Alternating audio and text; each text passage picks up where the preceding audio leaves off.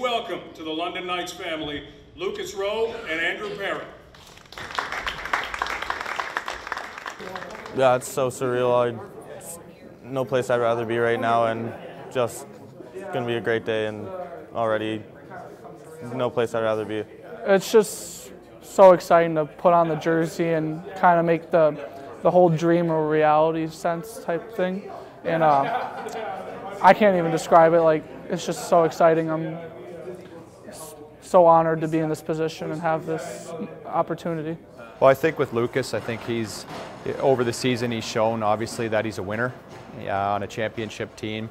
He scored some big goals, even down his playoff stretch. He got hurt there at the end of it, but early on they used him on the power play, on his offside for his one-timer. You know, he played key roles as far as tough matchups. He's played center, he plays wing, he's very versatile, and just his ability to be able to put the puck in the back of the net. As far as Andrew, you know what, he's kind of a complete defenseman that brings offense. He's very hard to play against defensively. At the Gold Cup, he had a couple goals there where he was running the power play at the top. So I think with his combination of grit and skill together, that's what we liked about him. Yeah, no, the OHL Cup was probably my biggest crowd. School hockey maybe, a finals there, the whole school came.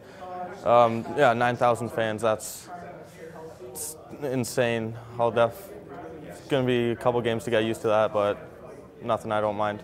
I've always kept my options open throughout the year, and then just be drafted by London, and my family and I had to sit down and just discuss everything and all my options that I had, and now I just want to be a Knight.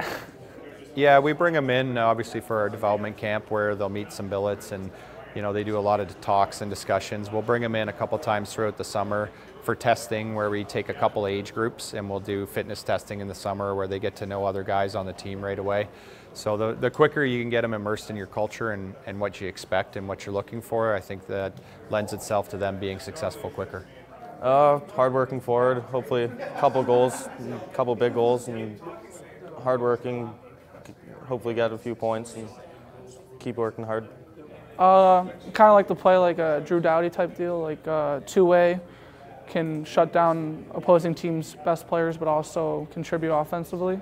Yeah, I mean, spots are always open. I mean, you never know with guys like Max Jones, you know, Oli Jolevi, guys like this, that, you know what, they got a good chance to play in the NHL next year, and they've showed the ability to be elite players at the OHL level. So there's always going to be spots that come available, and you know, sometimes it depends what other guys do that have already been on the team for you to move ahead. So you know what, right now they just focus on training and getting stronger, faster, and being ready for next year.